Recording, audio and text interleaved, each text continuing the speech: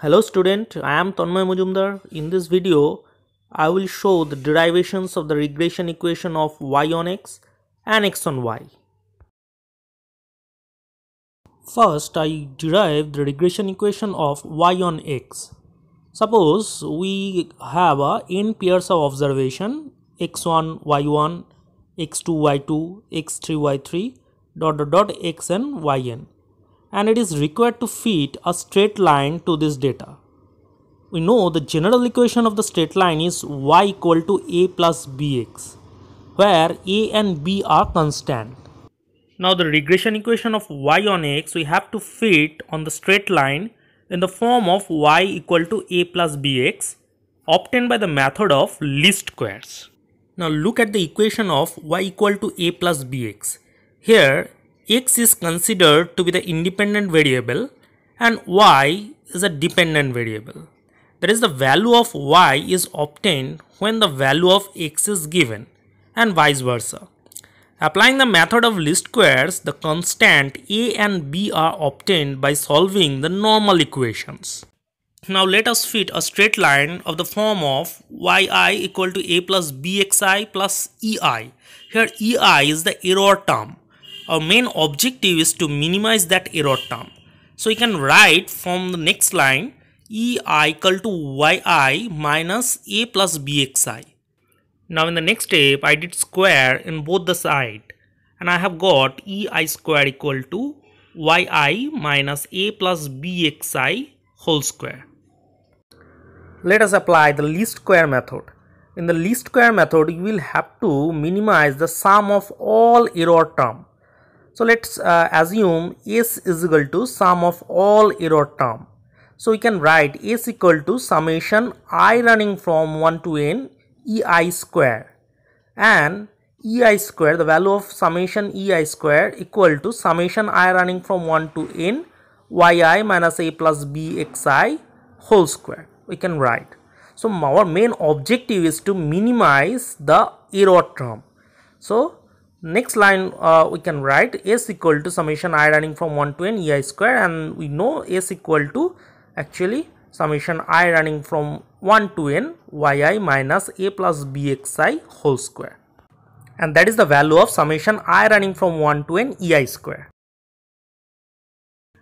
Now our objective is to minimize this expression or minimize this sum, where yi minus a plus bxi whole square, where we know the yi is the dependent variable, xi is the independent variable, and a and b are the two constant of the regression model.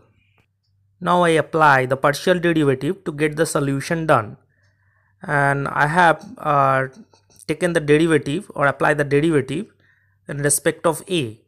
So we can write del s by del a equal to 2 summation I running from 1 to n yi minus a plus bxi into minus 1. It is a simple rules of derivative. Okay, it's a chain rule. Simply the power will comes down and we can write 2 into summation I running from 1 to n yi minus a plus bxi. And why it is minus 1? Minus 1 because we apply the derivative in respect of a. So minus a is there in the bracket, so the derivative will be minus 1. Now in the next line, del s by del a equal to 0. You know it is the simple rules of derivative. If we apply the derivative in respect of a's, then it becomes 1, but we apply the derivative in respect of a, so del s by del a will become 0. Okay, it is the simple rules of derivative equal to summation I running from 1 to n yi minus a plus bxi, and 2 minus 1 means 2 multiply with minus 1, so minus 2, so 0 by minus 2 will be 0.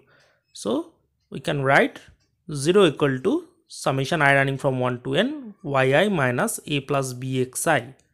In the next line we can write 0 equal to summation I running from 1 to n yi minus summation I running from 1 to n a plus bxi. So we just multiply summation I running from 1 to n in the portion of third bracket.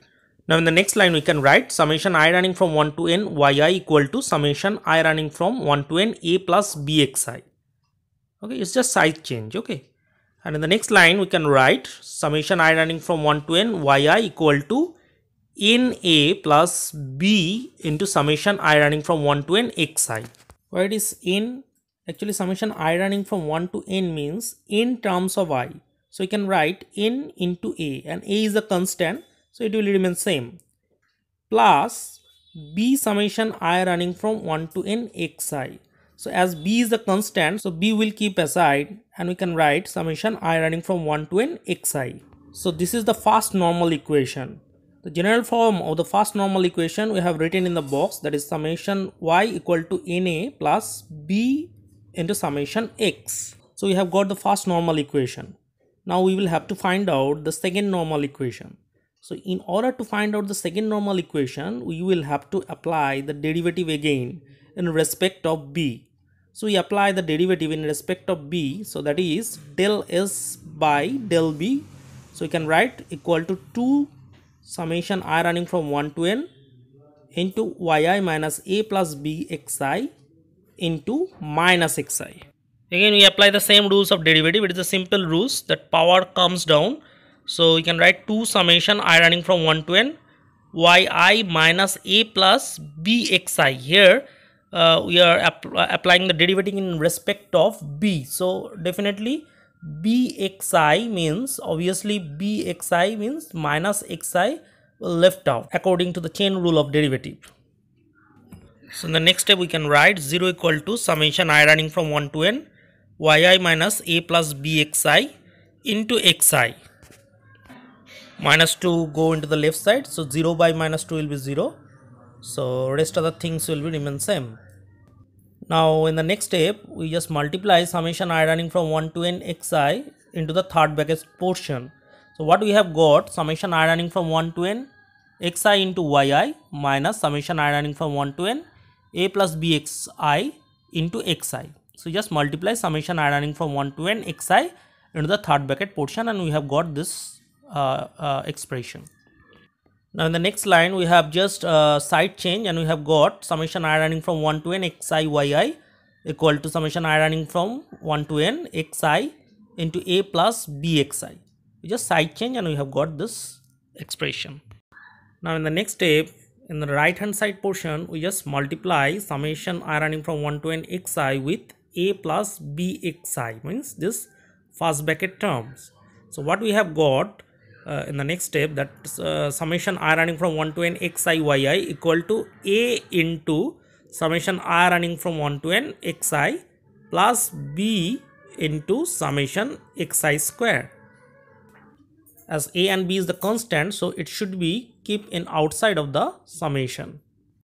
Now I have got the second normal equation. The general form of the second normal equation I have written in the box, that is summation x y equal to a into summation x plus b into summation x square.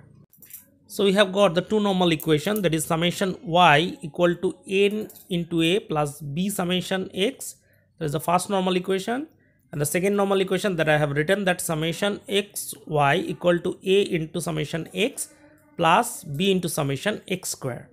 Now dividing both sides of second equation, that is my first normal equation, by n, we get summation y divided by n equal to a plus b into summation x by n. So in the next line we can write summation y by n means y bar equal to a plus b into summation x by n means x bar. Now I substitute this with the equation 1. The equation 1 was y equal to a plus bx, and now we got y minus y bar equal to b into x minus x bar. Now multiplying third equation, that is the second normal equation, by n, we got n into summation xy equal to n into a into summation x plus n into b into summation x square. And again multiplying the second equation, that is the first normal equation, by summation x, we got summation x into summation y equal to n into a into summation x plus b into summation x whole square. Now subtracting both two equations, we get n into summation xy minus summation x into summation y equal to b into n into summation x square minus summation x whole square. Now in the next step we can write b equal to n into summation xy minus summation x into summation y divided by n into summation x square minus summation x whole square. And this is the regression coefficient of y on x. Now in the next step, dividing both numerator and denominator by n square, we get b equal to 1 by n summation xy minus summation x by n into summation y by n divided by summation x square by n minus summation x by n whole square. Now you see the numerator is the formula of covariant of xy and the denominator is the formula of sigma x square. Now in the next step, dividing both the numerator and denominator by sigma y, we get covariant of xy divided by sigma x square. We can write sigma x into sigma x into sigma y divided by sigma y. And in the next step we got covariant of xy divided by sigma x into sigma y into sigma y by sigma x. So here we see covariant of xy divided by sigma x into sigma y is actually the formula of correlation coefficient between x and y. So in the next line we can write rxy into sigma y divided by sigma x. So we can write finally b equal to rxy into sigma y divided by sigma x. So that is the regression coefficient of y on x. So we can say regression coefficient of y on x is byx equal to rxy into sigma y divided by sigma x. Similarly, we can derive the regression equation of x on y. That is x equal to a plus bx, where the x is dependent variable, y is independent variable, and we apply the least square methods and also make the normal equation, and finally we get the regression coefficient of x on y, that is bxy equal to rxy into sigma x divided by sigma y. So the similar methods we will apply and definitely we will get regression equation of x on y. Clear? That's it.